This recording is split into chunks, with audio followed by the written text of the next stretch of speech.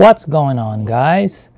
Welcome back to Input Plus. Today's video is about keyboards. I'm a casual gamer and I've been gaming on old school equipment. Keyboards, I think I'm using right now, what is this? A dusty old Dell. It's like a standard office keyboard that I've been playing on since my Ryzen build. So I guess today will be an unboxing of a much improved option for me, and anything would be better than that keyboard. So it's an unboxing and just a quick look at this nice looking keyboard. It's the Razer Ornata Chroma RGB gaming keyboard. It's not a mechanical keyboard, it's a mecha membrane gaming keyboard. So not quite mechanical, maybe a hybrid. It's a hefty box, it's nice. I'm excited to use it. In fact, my son, who is a gamer, already uses a Razer keyboard. I think it's this box right here, the Onata Chroma, and he loves it. He's had it for a while now. So let's take a quick look at the box. Okay, like I said, it's a quite a heavy box, so they put a lot into the packaging.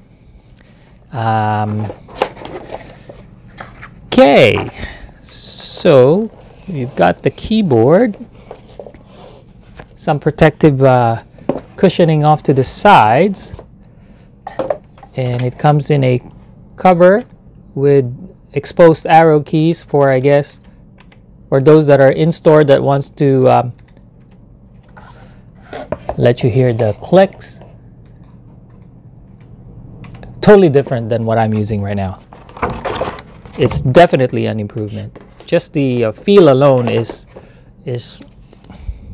different. It looks so plain. I guess they don't need to make the print on the keys really bright, because there will be backlighting later on, as we will try to check out. The cables, it's got a USB connection, of course, and they put a cover on the USB for protection.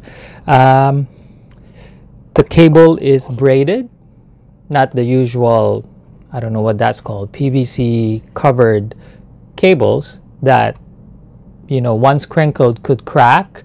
The braided ones are a bit more sturdy, durable through repeated use, abuse, and whatnot. So let's set this box aside. As for feel, right now there is a good weight to this keyboard, while the old school one is a lot lighter. So I don't know where the difference would be. I guess the way the keys are structured, you know, there's more material in there. The switches are heavier as opposed to this one. The old school one is just an actuator and the key, which is quite hollow, so there's not much to it. So what we'll do, I guess I can still look at the, oh, you know what I forgot? This thing comes by default with a nice magnetic wrist rest. So I'll take it out of the packaging. It's got the nice Razer logo. So as you can tell, the wrist rest is tapered. So this goes, you know, towards the user like this, and this end, this flat end, adheres. Let me quickly show you. Adheres to the keyboard like such. I'm half guiding it, but as you can tell, there's a traction right there. It's sticking. So if you can imagine, as it lays on the desktop, that it's not going to move.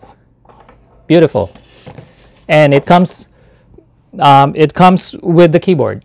So I think my son's keyboard did not come with this wrist rest. I'm already loving it.